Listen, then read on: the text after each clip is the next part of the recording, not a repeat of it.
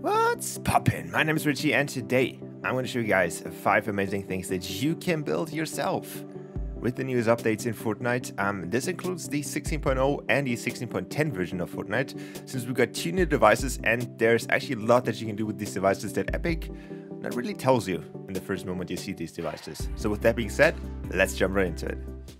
Starting with number 1, we have the new barriers and the possibilities that you can have with it. So first of all, if you're unaware, the new barriers here are now a prof version. So there's an old version which you can basically only put on tiles, right? So you can only put it down like if you put something down like this, and which makes it like really not versatile, and it was only made to use to actually create barriers. Nonetheless, it has still a few nice options in here. So you have all these nice colored options. But the cool thing is you also have the same options on the movable ones, which means you can basically create whatever you want. And to top it all off, the barrier has a nice option which allows you to disable and enable the barrier, which means it disappears or appears. So if you, for example, put in channel 1 in here and channel 2, this barrier will appear on channel 1 and disappear on channel 2. Now, in the end effect, this means you can build whole houses just out of barriers and make them appear or disappear. Or you can even build full-on platforms / terrain out of these barriers, which you can then make as disappear or appear.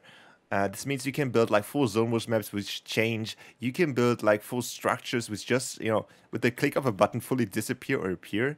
And I think this is really cool. So, as an example, I built this little house. I know, it's not the most beautiful house by any means, but you can see already, like, just using, like, 3 different patterns of this device, you can already create something really cool looking. And the cool thing is you can go, like, here, open the door, and then you're like, cool, this is fine, and then you can even completely hide the house if you want to. So, there's, like, endless possibilities, and I'm pretty sure that some pretty cracked people can make some really cool shit out of this. And I'm excited to see what you can do with this, so definitely let me know if you created something. Okay, moving on to the next one. This is actually something that you might have missed in the last update, in the 16.10 update, because apparently this was just added there, and it was not even in the patch notes. So if you go into the player reference device, which was added like a while back ago, there's a new option here, which is hologram effect strength, and this allows you to actually make this weird hologram look into a real player look, which I think is amazing. I don't know why this wasn't in before, but this is amazing. Now your NPCs and your characters can look so much cooler. Remember, you can, obviously, I have tons of videos on this device. Like, there's a full video on what you can do with this device. And with this new option, you can make a lot of more realistic in terms of Fortnite, but more realistic and more clean looking NPCs. I think this is an amazing update, and I'm not sure why they put that in there or why they didn't put it in the patch notes. If you want to have this like 0 hologram effect, all you have to do is put it to 0 here, so to off actually, and it will have this effect. If you put it to 200, this will have the maximum hologram effect, and it looks even more scuffed. But I think this is a really cool option that you might have missed, and I think it's very interesting. Moving on to number 3, we have the new health power-up, and this device has so many possibilities, and I'm going to show you 2 actually in this video. But first of all, starting off with the just custom prop making possibilities that you have. So first of all, this device has 6 different options on how this can look. There are the 2 main options. Let me quickly put you guys out this here. So there's a main option which is health only, then we have shield only, which is the blue shield, and then we have both, which is this like weird thing, which is technically nothing really different, but it is a different option. And then you can even go further and change all of these into different colors. So you can have flat increase, like everything that is increase is green, everything that is decrease is red, and everything that is set to is gray. And this even makes up for so much cool stuff that you can build with this. For an example, I built this like little like shrine here. You can see I just basically put in like a bunch of like these red ones, so you can see them like, let's just get this one here. So the cool thing is that you can rotate them and they will like kind of rotate in a different direction. So if I do it like this, you can see that you can create this like endless loop of things. And then if you put, for example, in this case here, I have, let's see if I can actually get it out there. Probably not, but there's like a little Kevin piece in there. So it looks like there's something mysterious inside of this thing. And then also the cool effect. I think if you just take this away for a second, this down here destroys it a lot. So you probably need something that covers that up. But other than that, you can have some really cool effects. Like, for example, this one right here. It looks clean. but you can make it like look really cool and really different. Okay, moving into number 4, you can actually create some really cool mechanics with this new device, which basically doesn't have anything to do with powering up someone's health. So I created this like little game here from Wipeout, you can say. And this is super easy to create. All you need is basically some creativity to make this up, and then you need the health power up. So you can basically use health, shield, or both. And what you can do is, for example, let's take the health one here. So what this device would do is basically it will crack down your health. So if you have flat decrease, that means you get minus health. And you can see in this case we have minus 20. So if you put that to like, let's say 100, you will die if you hit it. And what you can do now is go here and just scale it down like this. So you put this one down and then you scale it up in the length. So like this. So now it looks like this, and this is a different version from this one because I scaled this one in the other direction, but you can see where this is going. So now all you have to do basically is get one, I don't know, get something that looks like a pillar or something, and you now have your own mini game. So now people can do this like jump over here or something. Obviously, if you want to have a bigger version, then I would recommend doing it like sideways here, like this one. But you get the point. It is super simple to create something very unique and simple like this. And it doesn't take long.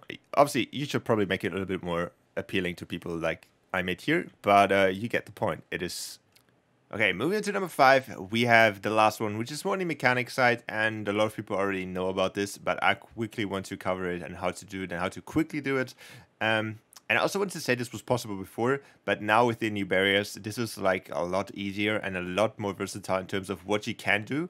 So with that being said, you can now create forced movement. So what that means, this is like, going up an elevator, moving from left to right, and that all being forced by the barriers. So how this would work is basically you stack some barriers in the upwards direction or sideways, whatever you want, and then you have to link them all up. So I'm going to show you guys how this looks, and then I'll show you how it works. So you can see here, this is just a tiny example, like with 4 barriers, so this doesn't move you that far. But you can see these barriers are basically pushing each other one by one. And if a player stands up on here, or below it, whatever, the player gets pushed one up every time. And you can obviously push this like way bigger than I just did here. But the thing is, it is super easy to create, and you can, as I said, you can create elevators, you can create side pushes, you can create all very unique and interesting stuff that wasn't really possible before, or wasn't like really limited in terms of what you can do. But with this new barrier, which is super thin, you can create very smooth, animations or transitions or whatever, and this makes it even more flawlessly in the end project. Okay, so how you can do this yourself? It is very easy. You need the barrier device, and in terms of where you want to push, you have to obviously set it up. So for my case, I want to push up, so I'm gonna make it the smallest here. You can obviously make it a lot smaller and make it like even tinier and more smoother, but it obviously takes longer. In terms of this video, we're gonna make it quick. So all you have to do is go down here and then look for the enable and disable channels. And what you want to do is basically put in channel 1, for example, for the enable, and channel 2 for disable. What you want to do then is go and copy this, scale it up 1, depending on how smooth you want to have it. So what you then want to do is go here, copy and paste this, and just put it 1 up. You can have it as clean as you want. You don't have to do it in like 32 grid or whatever. But what you need to do is here, go into this one. You see, this is from the old one. And what we want to do now is the one that was disabled before here. I want to put that to 2. And then we want to have disable 3 on a new one. And then you're going to continue doing that. So let's do this with 4 again. So we have the same thing here. Let's quickly push that in here. Same thing, go in here, 3, 4. And then last but not least, we have 4 and 5. So next thing you want to do, if you want to loop this, I would highly recommend using a sequencer. So in a sequencer, this is a little bit of like trying out yourself on how fast you want to have it. But I found out 20 is a good one. There's nothing like, it's nothing too fast, but nothing too slow, I would say. And then you can put looping to infinite or whatever you want to put in here. Put the length on how many things you have here. And then what you want to do is put in trigger devices. So first of all, you start out by channel 1 here. So this is channel 1, so this enables the first one. And then if it rolls over, channel 2 disables the first one and enables the second one. And then you keep going. And then if you want to loop it, make sure that the last one is not the last thing. So for example, we have channel 4 here, which is enabling the last top one here. So you can see here, channel 4, right? And channel 5 needs to be at the beginning. So that means the last, whatever you have is like whatever number that is, you have to put it up on the first one as well. So it basically makes sure that it loops and doesn't like get stuck in the last one.